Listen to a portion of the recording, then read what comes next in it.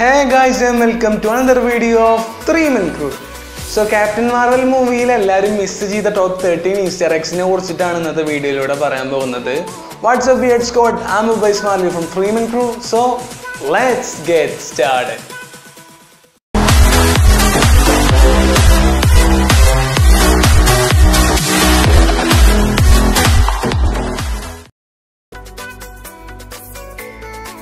Carol Danvers or Wears ക്രീമിലിറ്ററി യൂണിറ്റായ star ഫോഴ്സിലെ ഒരു മെമ്പറായിരുന്നു. So ഈ ഒരു കോൺസെപ്റ്റ് കോമിക് വെർഷനുമായിട്ട് അത്രയും സെയിം ഒന്നുമല്ല. അതായത് ഈ ഫിലിമിൽ കാണിച്ച പോലെയല്ല മിനർവ കോറത്ത് എന്നീ ക്യാരക്ടേഴ്സ് കോമിക്സിലുള്ളത്.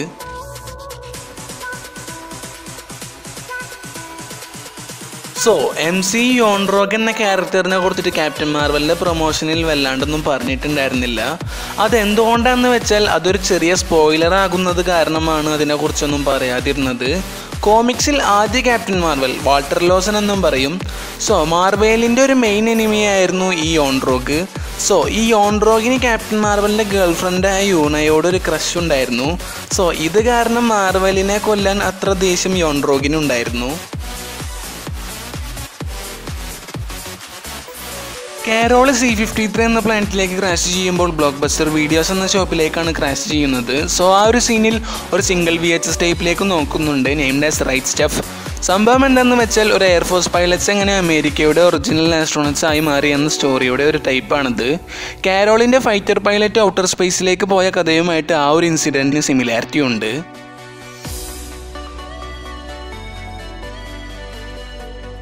ക്യാപ്റ്റൻ മാർവലിൽ കാരോളും അവളുടെ ബെസ്റ്റ് ഫ്രണ്ടായ മരിയ റാംബോയും കൂടിയിട്ട് ഒരു സയൻറ്റിസ്റ്റിൻ്റെ കൂടെ പ്രൊജക്ട് പെഗസസിൽ ഒരു ലൈറ്റ് സ്പീഡ് എഞ്ചിൻ ക്രിയേറ്റ് ചെയ്യാൻ വേണ്ടി ഒരു സീക്രട്ട് വർക്ക് ചെയ്യുന്നുണ്ട്.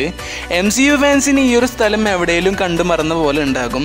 അതായത് അവഞ്ചേഴ്സിൻ്റെ സ്റ്റാർട്ടിങ്ങിൽ നിക് ഫ്യൂരി ടെസറാക്റ്റിനെ ടെസ്റ്റ് ചെയ്യുന്ന സെയിം സ്ഥലത്ത് വെച്ചിട്ടാണ് ഇവരും ഈ സീക്രട്ട് പ്രൊജക്റ്റ് ചെയ്യുന്നത്. ക്യാപ്റ്റൻ മാർവലിലെ എല്ലാ ഫൈറ്റർ പൈലറ്റ്സിനും ഒരു മിസ്റ്ററി സയൻസ് ഉണ്ട്. Maria റാംബോയുടെ photon Marvel കോമിക്സിൽ Monica Rambo use ചെയ്യുന്ന ഒരു കോഡ് നെയിമാണ് ഈ ഫോട്ടോൺ.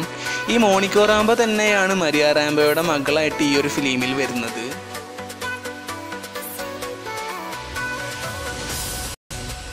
ക്യാപ്റ്റൻ മാർവൽ ക്രിയുടെ വിശ്വസ്തയായ സോൾജർ, പക്ഷേ ഇവൾ റോങ് സൈഡിലാണ് നിൽക്കുന്നത് എന്ന് മനസ്സിലാക്കുമ്പോൾ ക്രിയെ നശിപ്പിക്കാൻ ശ്രമിക്കുന്നു. പക്ഷേ ഞാൻ 1960s ക്യാപ്റ്റൻ മാർവലിൻ്റെ കോമിക്സിനെ കുറിച്ചിട്ടാണ് പറയുന്നത്. ബട്ട് ഈ കോമിക്സിലെ ക്യാപ്റ്റൻ മാർവൽ ഒരിക്കലും കാരോൾ ഡാൻവേഴ്സ് അല്ല. ഏതാണ്ട് സെയിം കോൺസെപ്റ്റ് തന്നെയാണ് ഫിലിംസിലും യൂസ് ചെയ്തിട്ടുള്ളത്.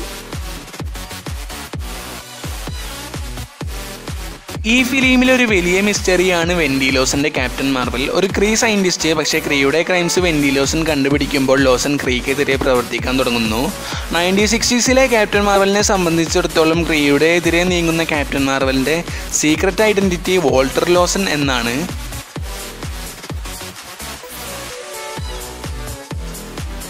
ക്യാപ്റ്റൻ മാർവൽ 1995 സെറ്റ് ചെയ്ത കാരണം മാർവൽ സ്റ്റാൻലിയെ വെച്ചൊരു രസകരമായിട്ടുള്ളൊരു കാമിയോ അപ്പിയറൻസ് ആണ് ചെയ്തിട്ടുള്ളത്.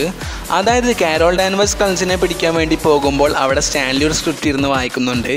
ആക്ച്വലി സ്റ്റാൻലി വായിക്കുന്ന സ്ക്രിപ്റ്റ് ഏതാണെന്ന് മനസ്സിലായോ? അതായത് 1995 പുറത്തിറങ്ങിയ മാൾ റാറ്റ്സിൻ്റെ സ്ക്രിപ്റ്റാണ് സ്റ്റാൻലി വായിക്കുന്നത്. ഈ ഒരു ഫിലിമിലായിരുന്നു സ്റ്റാൻലി അദ്ദേഹത്തിൻ്റെ ഫസ്റ്റ് ഹോളിവുഡ് കാമിയോ അപ്പിയറൻസ് ചെയ്തിട്ടുള്ളത്. കാരോളും നിക് ഫ്യൂരിയും കൂടി വെൻഡി ലോസൻ്റെ ഫയൽ എടുക്കുമ്പോൾ കാരോൾ ഒരു ഷെൽഫ് ബോക്സിൻ്റെ മുന്നിലാണ് നിൽക്കുന്നത്. അതിൻ്റെ മുകളിൽ കെവിൻ ലാറോസ എന്ന് എഴുതിയിട്ടുണ്ട്. ആക്ച്വലി ആരാണ് ഈ കെവിൻ ലാറോസ? കെവിൻ ലാറോസ ഒരു പൈലറ്റായിരുന്നു. പിന്നീട് മാർവലിൻ്റെ സ്റ്റണ്ട്മാനും aerial കോർഡിനേറ്ററുമായി Spiderman home കമ്മിങ്ങിലും Andaman 2വിലും work ചെയ്തിട്ടുണ്ട്. സോ ക്യാപ്റ്റൻ മാർവൽ ഒരു പൈലറ്റിനെയും കുറിച്ചിട്ടുള്ളൊരു കഥയാണെന്നുള്ളൊരു ട്രിബ്യൂട്ടും ഈ ഫിലിം നൽകുന്നുണ്ട്. കൂസ് എന്ന കാറ്റ് എങ്ങനെയാണ് ഇൻഫിനിറ്റി സ്റ്റോൺ വിഴുങ്ങിയതെന്ന് നിങ്ങൾ ആലോചിക്കുന്നുണ്ടെങ്കിൽ അതെന്താന്ന് പറയാം. അതായത് കാണാൻ പൂച്ചയെ പോലെ എന്നുള്ളൂ. ആക്ച്വലി അതൊരു ഏലിയനാണ്, നോൺ ആസ് ഫ്ലേക്കൺ. മാർവൽ കോമിക്സ് കോൺസെപ്റ്റിൽ മാത്രമല്ല ക്യാപ്റ്റൻ മാർവൽ കോമിക്സിലും ഫ്ലേക്കൺ ഡെബ്യൂ ചെയ്തിട്ടുണ്ടായിരുന്നു. കാരോൾ അവളുടെ ക്രീ യൂണിഫോം എടുത്തിട്ട് ക്യാപ്റ്റൻ മാർവലിൻ്റെ കോസ്റ്റ്യൂം ആക്കുന്നുണ്ട്. ആദ്യം കുറച്ച് കളർ കോമ്പിനേഷൻസ് കാണിക്കുന്നുണ്ട്. സോ ഫൈനൽ കോസ്റ്റ്യൂം കാണിക്കുന്നതിന് മുന്നേ ഒരു ഗ്രീൻ വൈറ്റ് കോസ്റ്റ്യൂം കാണിക്കുന്നുണ്ട്. അതാണ് കോമിക്സിലെ മാർവലിൻ്റെ ഒറിജിനൽ കോസ്റ്റ്യൂം. ഫിലിം കഴിയുമ്പോൾ മരിയയുടെ മകളായ മോണിക്ക പറയുന്നുണ്ട് അവൾക്ക് കാരോളിൻ്റെ പോലെ സ്പേസിലേക്ക് പറക്കണമെന്ന്.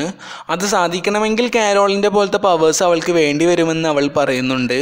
ഇത് മാർവൽ ഇട്ട് തന്നൊരു ഹിൻ്റാണോ എന്ന് എനിക്ക് സംശയമുണ്ട്. കാരണം കോമിക്സിൽ മോണിക്ക റാംബോക്ക് കാരോളിൻ്റെ പോലത്തെ ഗ്ലോവൈ പവേഴ്സ് കിട്ടുന്നുണ്ട്. പിന്നീട് കാരോളിൻ്റെ ശേഷമുള്ള ക്യാപ്റ്റൻ മാർവലായി മാറുന്നുണ്ട് മോണിക്ക.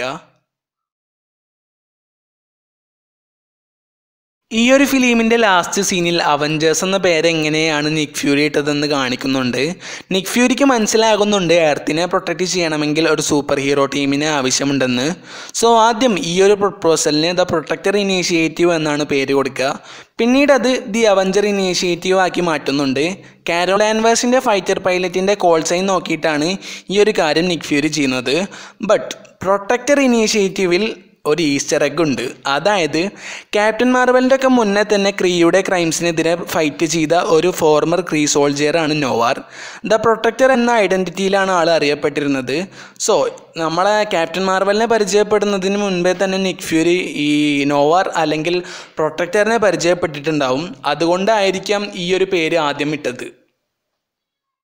സോ നിങ്ങൾക്കുള്ള വീഡിയോ ഐഡിയാസ് ഉണ്ടെങ്കിൽ കമൻറ്റ് ഡൗൺ അല്ലെങ്കിൽ ഇൻസ്റ്റാഗ്രാമിൽ DM ചെയ്യാം. അപ്പോൾ ഇതുപോലത്തെ വീഡിയോസിനും മറ്റു വീഡിയോസിനും വേണ്ടി ചാനൽ സബ്സ്ക്രൈബ് ചെയ്യുക.